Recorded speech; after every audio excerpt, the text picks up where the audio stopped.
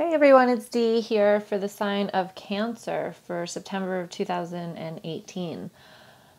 I wanted to say 16, so I don't know if we'll get to it, but just remember 2016. What was going on in 2016? Two important announcements before I go with the reading is one, yes, I'm giving away the free 12 free tarot card readings that I do every month. So just make sure you hit the subscribe button and make sure you hit the, and make sure you comment on this video. If you're cross-watching or checking out your moon or rising signs, you're more than welcome to comment on those videos as well to increase your chances of winning. I will be drawing those winners about the 26th or 27th of September. So make sure that you hit the subscribe and comment below and hit that like button for me too if you like the video.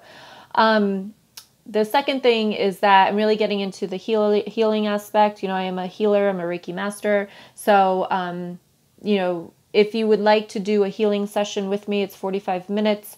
We talk about where you're stuck, what's holding you back. If you don't even know, I'll bring it to your attention. And then we go into a Reiki session of music and relaxation and just basically intention of raising vibrations, getting you unstuck, going back, releasing energy. So usually it's $95 for 45 minutes, but for September only, I'm giving it away for $65. So if you're interested, the link will be in the description below. All right, guys. So the energy that I was feeling when I was shuffling the cards was uneasiness. I just felt uneasiness. And the card that popped out was the Ten of Swords here. So for some of you, I'm getting that this is it's an ending, but it's a beginning. So, and it might feel a little bit uncomfortable. All right. So something ended and now it's like the beginning is happening and it's like, it's not what you're used to is what I'm getting. And with the Page of Cups, I feel as though you kind of need to just sit in it. You just need to sit in it. Like you need to sit in that uncomfortableness, right? I feel as though, and I have experienced this through my spiritual journey, is that the most important thing that you have to learn in order to go through a spiritual journey is to sit in the uncomfortableness, is to be comfortable with being uncomfortable. I know it sounds crazy, but it is true. Because every lesson, in order to see the lesson of whatever ended here, you're going to have to be uncomfortable about it. Because people that don't sit in that uncomfortableness, they push it down. And then that's when I get involved because their energy is stuck in their body and it's hurting them, right? Some people have acid reflux, some people have anxiety, some people get headaches. So because you're pushing down and you're suppressing something that needs to be released, something that needs to be felt and dealt with rather than be pushed back and forgotten and, you know, I don't want to deal with that. So with this Ten of Swords, you know, it's like a stab in the back. It's dead, it's done, it's gone. There's no rekindling here. Okay, but it's time to sit in that and realize that it was an ending, but yes, this is a new beginning, right? One chapter ends, another begins. One door closes, another one opens. And you're uncomfortable because you're not sure what that means. You're uneasy because I'm getting like, I'm not sure what it's supposed to bring. I'm not sure how this is all going to play out. That's okay. I'm here to tell you that that's okay. Because you're moving forward. You've got the Eight of Wands. You're moving forward to better. You're moving forward to more of what you want. Maturity is also what I'm getting here. Self-worth, self-love. I feel like you're charging forward. You got the Knight of Pentacles. So you're charging forward. You're taking action. And that's making you a little bit nervous. Because maybe it's not something that you usually do. Maybe you sit in the comfort zone. Maybe you stay what you know. And this is unknown territory. Uncharted waters. Right? But you're taking that action for you. Because you got the Hermit card. And then you also got the Six of Pentacles here. So this might have to do with work. You know, it might have to do for work with some of you because I'm getting a lot of pentacles and wands. So this definitely could have to do with work. But I'm also getting it's a lot of, even if it is a work situation, I'm getting that it's an internal issue. Okay, no matter what situation you're in, love, work, family, children, whatever it is, it's what's going on inside that is the issue. Because if you can heal and feel uncomfortable and let it come up, even, I feel like there's something right now that you're uncomfortable with. But I feel like there's much more from the past that you've suppressed through all of these years. And again, when I was saying 18, I was brought back to 16. So look back in 2016 and see where you were. See what was happening around then. Because I feel for some of you, and again, it's a general reading, all right? Take what resonates, leave what doesn't. But for some of you, 2016, that's really when maybe some things got pushed down. And that's why you're in the situation you're in right now. Or you're still feeling it, or you're stuck, okay? But that Hermit card is all about going within, realizing more about yourself. It's just learning, acknowledging awareness about you. And that Six of Pentacles here for me in this deck is always about walking your own path. Doesn't matter what other people say. Do what makes you happy. And take your time. Take your time is also what I'm getting for you guys. Have the patience. Enjoy the journey, because the destination isn't the best part. It's the journey along the way. It's the people you meet along the way. It's the feelings you have, the acknowledgments, the awareness, the epiphanies that you get along the way that make it that more exciting to get to the destination. All right, so towards the middle of the month,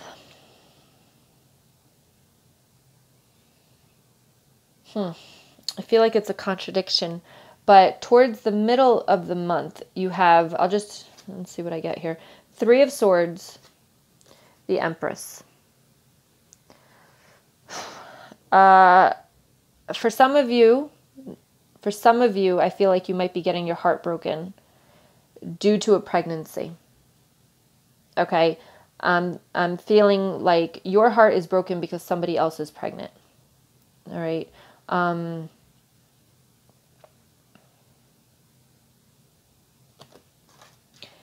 And okay, so I'm just going to read the storyline and then I'll go back for a general reading here. But for some of you here, you're going to get the news that somebody else is pregnant and it's going to break your heart. And it's time, you got the 10 of Wands about carrying a burden, letting it go, ending it, right? So you've got the cycle that ended over here. So I'm thinking that towards the middle of September, you might jealous. I'm getting a lot of jealousy, a lot of defeat, a lot of can't go on because of someone else's success. All right. Now it could be pregnancy because, she is pregnant here in this picture. But this is also, and it's a mother card, the Empress.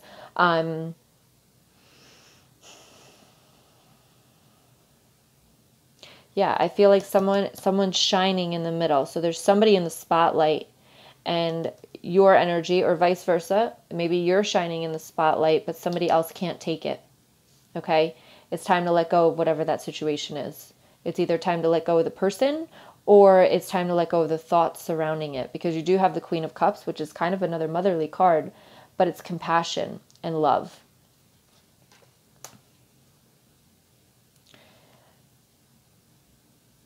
And now, towards the end of September, you have the Chariot, which is moving forward towards the Queen of Pentacles energy. All right, so you go from, you have the Knight of Pentacles about taking action. You go from the Queen of Cups to the Queen of Pentacles. So that's actually in advance. This is the Queen of Pentacles is about emotion, understanding, love, compassion. And then to the Queen of Pentacles, right? So you're moving forward. It's going to take some effort. It's going to take some work. But you get to that abundance, knowing that manifestation, right? Knowing what you think is coming. Knowing what you, thinking something and it comes. To me, that's that Queen of Pentacles. And you're moving towards that. But then you have, and I usually don't do reversals, but the Six of Cups came up reversed. And when this is upright, I always say like, this is your inner child and you're giving the light to yourself. But this is reversed. So when I look at this here and with the 10 of Cups right next to it, I feel like you've got to let something go and give compassion to somebody else I'm getting adoption here for some reason. I'm getting adoption. Because you have the service card over here as well. This is your, these are chakra cards. So this is your sacral chakra. And for me, this is about giving to others, right? So that light, it's like giving, if it was upright, it was giving it to yourself. But I feel like you need to share that with somebody else now. And that's that 10 of Cups. For some of you that are in a relationship,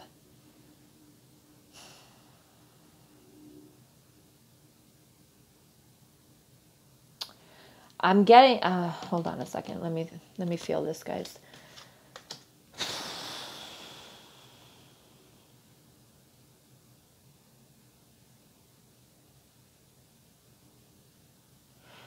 I'm getting, don't keep it to yourself. I'm getting to take that light and give it to somebody else, shine it on somebody else, make somebody else's day better.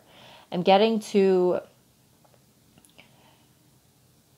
and I'm getting fear along with that. Like I'm getting that, like, you know what the right thing is. And with the right thing, I mean like a right mindset, a positivity. And it's like, it's time for you to share that with somebody else, but share it in the way of the Queen of Cups over here somewhere. Is in compassion, in love for others. Okay. It's not in jealousy. It's be happy for those around you that are successful. And I'm not saying, see, I'm not doing this right for you guys, because I don't feel as though your energy is like that. I'm getting here, be supportive and shine your light and give that compassion to people that you don't even think deserve it. Okay?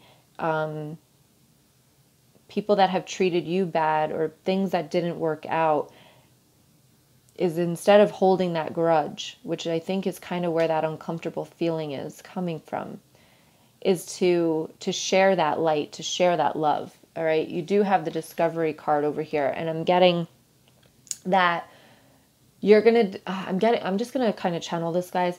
I'm kind of like trying to go against it, and I'm just going to let it come in. So usually I don't know what I say after, but the Discovery card. So I'm getting to discover that it's not all about you, and not in a selfish kind of righteous stuck up way, that your path, your journey is about others.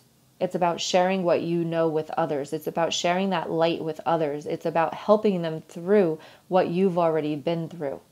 Okay? And I'm getting for you by the end of September that this is going to come in full play, that you're going to have to shine that light or give your light to somebody else. Now make sure it doesn't drain you so deeply, but you've got enough. I feel like your energy is very high. You ended something. You've moved on. You're charging forward. You're seeing it. You're learning. You're being aware. By the end of the month, somebody's going to be seeking your help. Okay? And that is going to be the time. And you're going to feel good in that. You're going to feel powerful. You're not powerful. You're going to feel helpful. You're going to feel blissful. You're going to feel emotionally connected. All right? It's going, I feel like that's going to be an epiphany. Just, I think I said that throughout this reading, is that it's not always the destination, it's the journey. It's those epiphanies that you get. And I feel like at the end of September, you're going to be having one of those epiphanies where something is going to be like, holy crap, that felt so good. I want more of that. Okay. And it might jump you into something different, a different direction. However that resonates with you guys, I'm going to leave that with that. But that's the message that's coming through, is that you're going to discover that it's not all about you, that when you give to others and you help others, that's when you feel your best. Okay? That's the discovery, and you've got that service card there. So whatever that is for you, maybe it's with animals, maybe it's with the elderly, maybe it's with your children, maybe it's with your spouse, whatever that is, when you help others, serve others, and enhance other people's lives, that's when your true potential, your true happiness really comes into play. Because if it's always about you, to me, I feel like that's a loneliness. That's a lonely life. But when you expand, okay, and Sagittarius, so you might be dealing with a Sagittarius, I believe, just had the expansion card. So when you expand your thoughts and your horizon, that's when it's all going to come clear. Clarity is what I'm getting for you. All right. You also have the workaholic card. So make sure that you do take this time. Make sure that you're not avoiding this uncomfortableness because with work, with volunteering, with school, with family, with children. Make sure that you're taking the time for you. Journaling, I'm seeing a lot of people sitting on a couch, just kind of closed eyes, relaxing back, and just thinking and feeling however you feel. Okay, so make sure that you have that. Whew, okay. Now you have, okay, let me go back to when I was shuffling the cards. I picked every single one of them and not dealt. I picked from within the deck. Like as they were shuffling, the cards were just kind of sticking out and I was picking them and putting them down, even over here, even this one. So I feel like there's a lot of picking and choosing on what you spend your energy on this month. All right. Make sure it's with compassion. Make sure it's not this jealousy. Make sure it's not a defeat. Make sure that it's not a lack. Okay. Make sure you spend, maybe this is the contradiction here, feeling heartbroken versus feeling like everything, love, light, all of that. Make sure you end the cycle of focusing on the negative. Make sure that you spend your energy focusing on what you have versus what you don't. Okay. Because I feel like September is a lot of picking and choosing. Okay. I pulled out the vampire cards this month. So you guys got the nobility. And it says honor, high standards, idealistic. So if you follow me, you're going to know that I read from the book on these. So, because the stories are amazing. And I hope you enjoy them as much as I do. Okay. So nobility. So bear with me while I read this to you. So this is the card. And it says, there is something within you that we, the vampires, can recognize at this moment. We want you now to focus on it, recognize it, and acknowledge it. You have nobility. People, humans, that is, are so often confused by this word, feeling one must be from an old and aristocratic family to have any noble blood within them. But some of the most corrupt, indecent, and coarse humans and vampires have had aristocratic origins. You have shown nobility of spirit and action, and you have behaved in a manner which has drawn our attention. We wish to encourage you to behave in these noble ways more often. Nobility is a sense of innate virtue, and being able to do what is best and right within circumstances that would have been easier had we simply fallen into step with the prevailing thinking. You have helped the helpless. You have protected one who was weaker. You have spoken for the voiceless, and you have been virtuous with no thought of reward. But this is the reward you did not ask for, but deserve. For you are as a knight or lady in the most frivolous of tales, and you have lived with grace, and are becoming a more refined being with every day. Vampires, when we have learned to live beyond the instincts our new nature gives us, can be noble creatures too. And we must fiercely fight to become so. And so we, who have lived according to a code of nobility, wish to honor you now and say, you have done well. Accept the acknowledgement, and know that the good deeds you have done so selflessly will ripple out into the world and make changes you may never see. But your soul will know you made all the difference to one who was helpless and to whom you gave your aid. We honor you, noble sir, noble lady. The blessing of this card. This is a wonderful opportunity to do the very best you can, which in turn will shift your vibration and attract wonderful new opportunities with honorable people to you. 10 of Cups. If you deny the nobility within you, it will become easy to go for the lowest option again and again. This will sully your soul. How to work with this card.